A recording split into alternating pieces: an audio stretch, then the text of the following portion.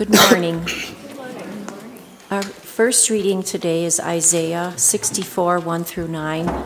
This can be found on page 740 in your pew Bibles or 1506 in the large print. Oh, that you would rend the heavens and come down, that the mountains might quake at your presence, as when fire kindles brushwood and the fire causes water to boil, to make your name known to your adversaries, and that the nations might tremble at your presence. When you did awesome things that we did not look for, you came down, the mountains quaked at your presence. From of old no one has heard or perceived by the ear. No eye has seen a God besides you, who acts for those who wait for him. You meet him who joyfully works righteousness, those who remember you in your ways. Behold, you were angry and we sinned. In our sins we have been a long time, and shall we be saved? We have all become like one who is unclean, and all of our righteous deeds are like a polluted garment. We all fade like a leaf, and our iniquities like the wind take us away. There is no one who calls upon your name, who rouses himself to take hold of you. For you have hidden your face from us. You have made us melt in the hand of our iniquities. But now, Lord, you are our Father. We are the clay, and you are our potter. We are all the work of your hand.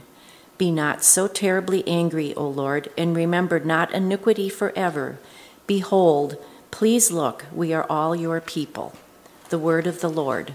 Thanks be to God.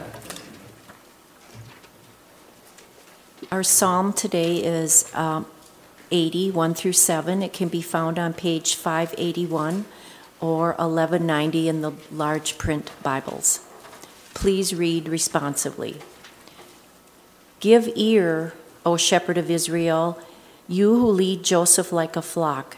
You who are enthroned upon the cherubim, shine forth. Before Ephraim, Benjamin, and Manasseh, stir up your might and come to save us. Restore us, O God, let your face shine that we may be saved.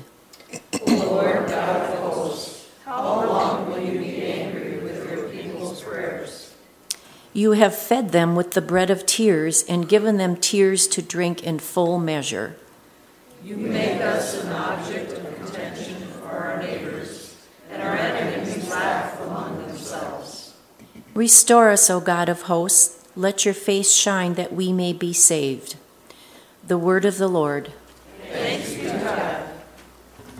Our second reading is 1 Corinthians 1, verses 3 through 9. You can find this on page 1131 in your pew Bibles or 2289 in the large print. Grace to you and peace from God our Father and the Lord Jesus Christ.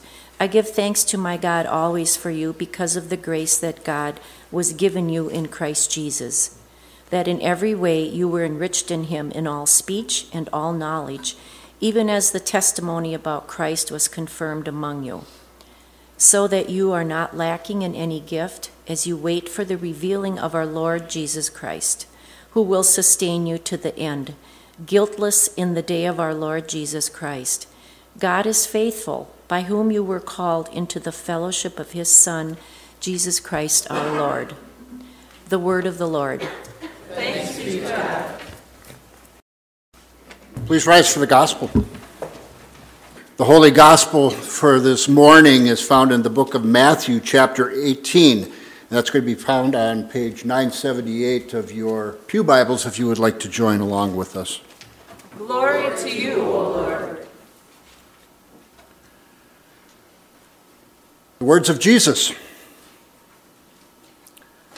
But in those days, after that tribulation, the sun will be darkened, and the moon will not give its light, and the stars will be falling from heaven, and the powers in the heavens will be shaken. And then they will see the Son of Man coming in the clouds with great power and glory. And then he will send out the angels and gather his elect from the four winds and from the ends of the earth to the ends of heaven. From the fig tree learn its lesson. As soon as its branch becomes tender and puts out its leaves, you know that the summer is near. So also when you see these things taking place, you know that he is near, at the very gates. Truly, I say to you, this generation will not pass away until all these things take place. Heaven and earth will pass away, but my words will not pass away. But concerning that day or that hour, no one knows, not even the angels in heaven nor the Son, but only the Father. Be on guard.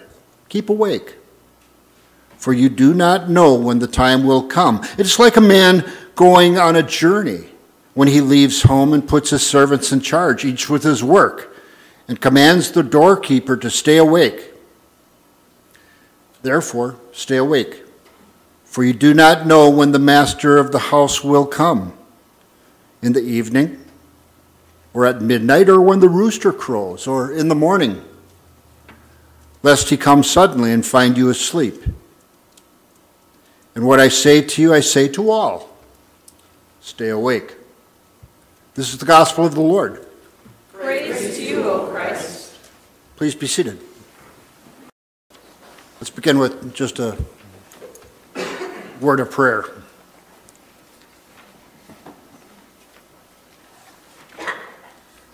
Holy God, as we gather this morning to hear your words, we pray that you would open our hearts. To help us to know, Holy God, what it even means to stay awake. May the words of my mouth and the meditations of all of our hearts be pleasing and acceptable in your sight, O Lord, our rock and our refuge. Amen. Grace and peace to you from God the Father and from our Lord and Savior, Jesus Christ. Happy New Year! Happy New Year. Now that greeting's not a mistake. Today is the first week, the first Sunday of the new church year. And this year, I always like this year because this is where we get to focus on the Gospel of Mark and of John. John doesn't have its own year, and it's such a powerful gospel, so it's a joy to be in this time where we're going to be able to spend a little more time in that gospel. But today is also the first Sunday of Advent. You may recall that for the last several weeks, our words have been focusing on the words of Jesus from the Gospel of Matthew. And we have heard Jesus' words to the disciples and to us as he's preparing to leave them at the cross. But his message isn't all about that he's going away, is it? No, his message of Jesus is that he's coming again and that we and the apostles need to be ready. But you may have noticed that each of the readings for this first Sunday in Advent are pretty much sending the same message, aren't they? Jesus is coming. In this Advent season, this is the coming that we are waiting for. But we're also trying to get ready for Christmas, aren't we? And there's so much to do. And we're trying to wait. But sometimes we have to admit that we can't wait until this commotion is over. I would dare to affirm that we could be more childlike in our Advent, in our waiting and preparing. See, children, this time of year, they don't sweat the details, do they? They simply long for Christmas to be here, to receive and to open and celebrate and share the gift that brings joy to all the world. They know, they believe, and they never worry about the fact that everything will be ready when the time comes. Our sermons for the past few weeks, and the message has been, Jesus is coming, as I said, and be ready. And our discussion focused on what it means to be ready for Jesus. But in our text this morning from 1 Corinthians, the Apostle Paul assures us that we are just as ready for Christ's coming as the children are for Christmas. And that readiness can then enable us to do the very thing that we're not so great at. And that's to wait. But the Advent people of God are called to be ready and waiting, confident, because we are ready in Christ.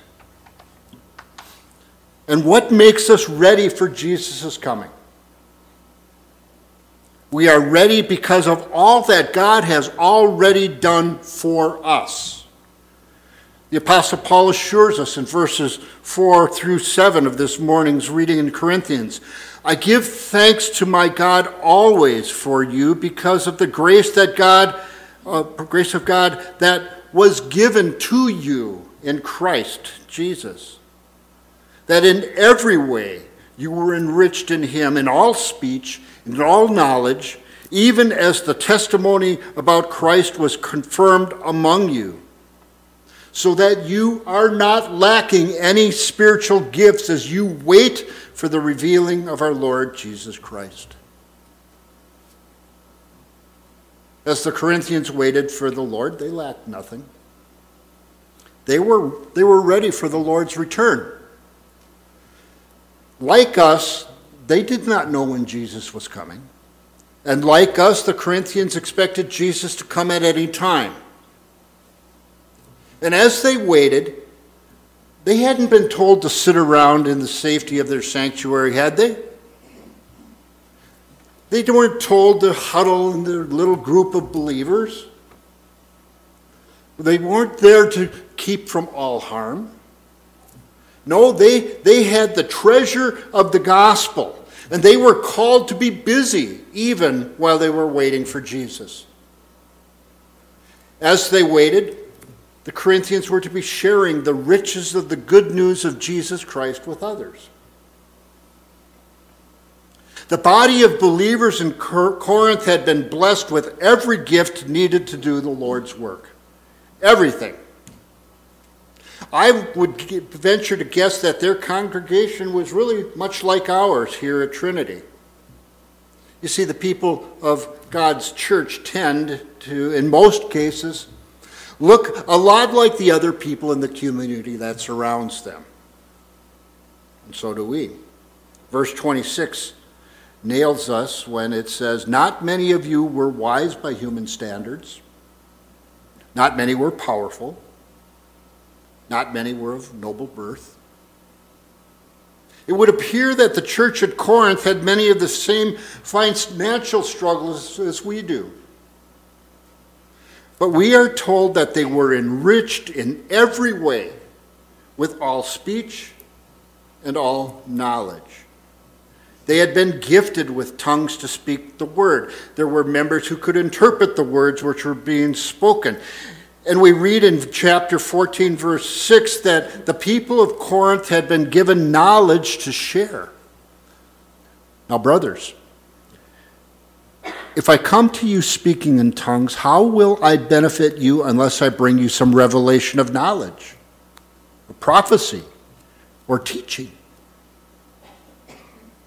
What is the knowledge that the people of Corinth had been given?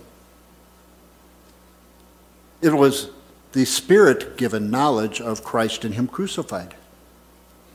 But Paul says, to look beyond the present day and your present gifts to the last day and to the Lord's greater gifts. And what is the present gift? Well, surely the church in Corinth can state that they had been redeemed from the power of sin, death, and the devil. And as such, they have forgiveness of sin and salvation and eternal life. And the truth is that as we here at Trinity Lutheran can wait for Christ's return, we also lack nothing. We lack nothing. We talked about this just a little bit in Sunday school today when we asked about the various spiritual gifts. Do each of us have all of the spiritual gifts? No. All of us have one, gift of faith. Many of us have multiple. But you come together as the body of Christ, and we have here at Trinity every spiritual gift needed to proclaim Christ. But our challenge is this. We want to focus on Christmas Day and its gifts, all the presents and the stockings and under the tree, and yes, especially the gift of the baby in the manger. And it is a cool gift if you really stop to think about it. But as we've spoken of in the past, even this world doesn't have a major problem with baby Jesus in the manger. But baby in the manger, they can manage that. But we have so much better. We have our Lord's fullest gifts. We have the good news of salvation completed at the cross of Jesus. Christ revealed as the Son of God, and eternity experienced through the resurrection. Even with the knowledge of these promises given to us and for us, we're still waiting, aren't we? We are waiting for the day, we read in verse 7. And what day is that? Well, of course, we are waiting for one special day. Count them down now, 22 days until the day. We can hardly wait for the day to celebrate the revealing of Jesus Christ, God's Son, born in the manger in Bethlehem. And it will be a time for us to gather with family and to exchange gifts, to share a meal, to catch up on what's been happening in the lives of our families. And many of us will even gather here with our brothers and sisters in Christ, and we will hear God's word proclaimed. And we will partake of the sacrament of communion, where we will once again hear that our sins are forgiven. It's going to be a glorious day. Be there.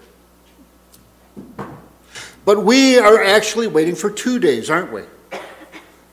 We read in verses 7 and 8, we wait for the revealing of our Lord Jesus Christ, who will sustain you to the end, guiltless in the day of our Lord Jesus Christ. You see, it isn't really Christmas Day, which Paul is writing about in this letter to the Corinthians. You see, for him and for the Corinthians, that promised miracle, the coming of the Messiah, it had already happened. It was history. Yet at the time of the writing of this letter to the Corinthians, the Corinthians didn't even celebrate Christmas. The first recorded Christmas celebration is said to have occurred around 336 AD, a couple of hundred years after Paul wrote this letter. Today, you and I wait for the annual Christmas festival, that celebration. Yes, that's very true. But we also wait the greater day. Just as the incarnation, Jesus coming in the flesh, revealed our Lord and his mission, and just as the crucifixion revealed our Lord and his mission, so the great day will reveal him as the glorious judge and the king. And so we wait as resident aliens, as strangers in a strange land that's not our ultimate home. We read in Hebrews 13, for here we have no lasting city, but we seek the city that is to come. Through him let us continually offer up a sacrifice of praise to God, that is, the fruit of lips that acknowledge his name. And do not neglect to do good and to share what you have, for such sacrifices are pleasing to God. Did you know, though, that Advent also calls us to wait for a third day? The day of our physical death, on that day in which our souls are taken into the Lord's presence. Several of us, even here this morning, have experienced the death of a loved one in this past year. And we know that this earthly death is a reality for each of us unless the Lord returns for us beforehand, right? There's a 12th century Benedictine monk. I'm not even going to try this name. But he has a powerful statement. The day of death is for each person the day of the Lord's coming. Bit of truth in that one. Hebrews chapter 9 tells us, and just as it is appointed for man to die once, and after that comes judgment, so Christ, having been offered once to bear the sins of many, will appear a second time, not to deal with sin, but to save those who are eagerly waiting for him. Still, for each of these days, each of these, we're ready. We need to have no fear as we await any of these 3 days. For we read in 1 Corinthians that it is our Lord Jesus Christ who will sustain you to the end, guiltless in the day of our Lord Jesus Christ. That is, on that last day, God is faithful, by whom you were called into the fellowship of his Son, Jesus Christ our Lord. You have been called into fellowship. Our brothers and sisters in Christ, that's true, but also who is here among us as we gather to worship. The Lord Jesus Christ. Because we are guilty, we are guiltless. Jesus has cleansed his church by removing the sins of believers through his own blood on the cross. And this cleansing has been applied to Christians through the holy baptism. When Jesus returns the church will be blameless because God, who is faithful, keeps it. That keeps her in the cleansing flow of his grace. His church. Not this building, his church. Because though we are faithless, God is faithful. Because though we are loveless loners and runaway rebels, though we are not looking for God, we are given fellowship with his Son.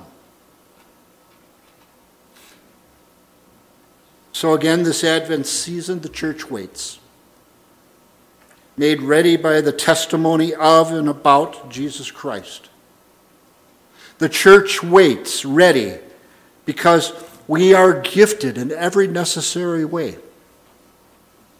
The church waits, trusting that Christ sustains his bride, ready to the end.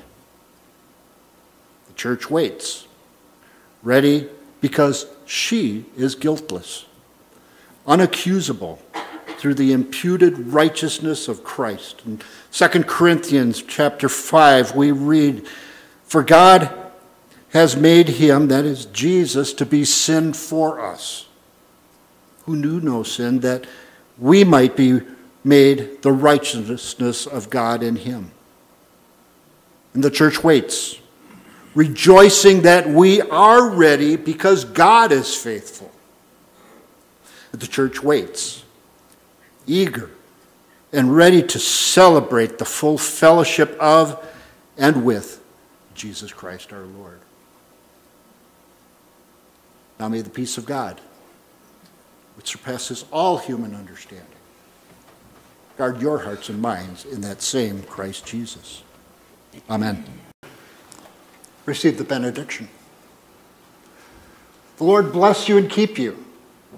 The Lord make his face to shine upon you and be gracious unto you. The Lord look upon you with favor and grant you his peace. Amen.